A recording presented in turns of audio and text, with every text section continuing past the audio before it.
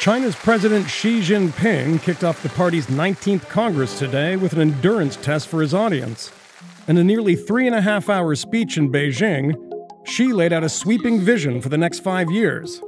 高举中国特色社会主义伟大旗帜，决胜全面建成小康社会。 But the gathering of more than 2,300 delegates in the Great Hall of the People was also Xi's center stage moment to tout the achievements of his first term.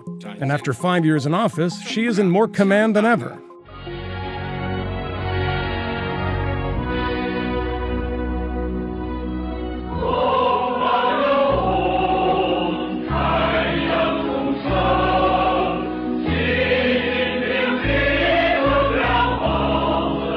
Just as China lavished praise on Mao years ago, now they're focusing adoring public displays on Xi Jinping.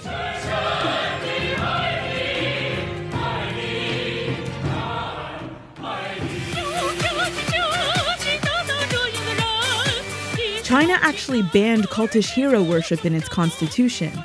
So the state has scrubbed some of these videos from the internet and forbade its media from using the nickname Big Daddy Xi. But that doesn't mean the party isn't showing its president some love. Weeks before the party Congress, Beijing opened an exhibition to officially celebrate the accomplishments of the Chinese people over the past 5 years, with one man to thank. Analysts say that during his first term, Xi has become the most powerful leader since Mao.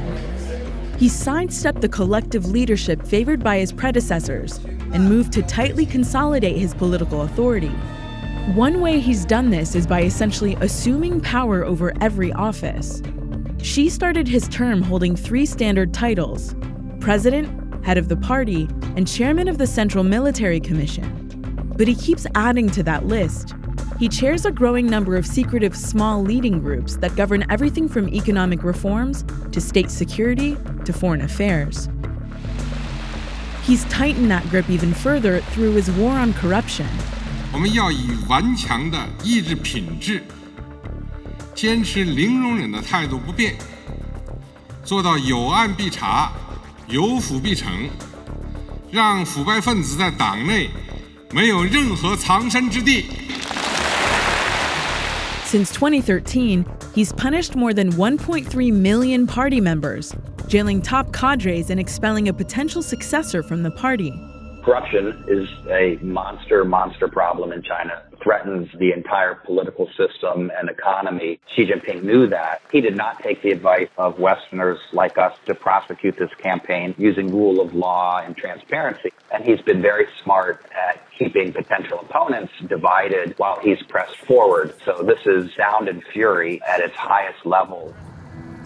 Xi may have reshaped the Communist Party, but he hasn't managed to bring down China's soaring debt or bump up its economic growth. To counteract slowing growth at home, he's projected China's economic prowess overseas through his ambitious One Belt, One Road initiative. It's a $1 trillion infrastructure project. Although some governments are resisting Xi's push, the initiative could potentially link close to 1/3 of all the countries in the world, with China at the center. Xi's also becoming a global leader in fighting climate change. That might seem surprising, since China, with its rapid industrialization, emits more carbon dioxide than any other country. But Xi relies on the support of China's strong middle class. That's about 350 million people. They expect clean air, pure water, and safe food, and they aren't afraid to protest if they don't get it. You shouldn't suggest that Xi Jinping is pushing a liberal model just because he's interested in international trade and investment or a green environment. This is a run pursuing these things all with a very neoliberal approach. Over the coming days, top party positions will reshuffle once again, meaning Xi has yet another opportunity to cement not just his power for the next 5 years, but ultimately his legacy.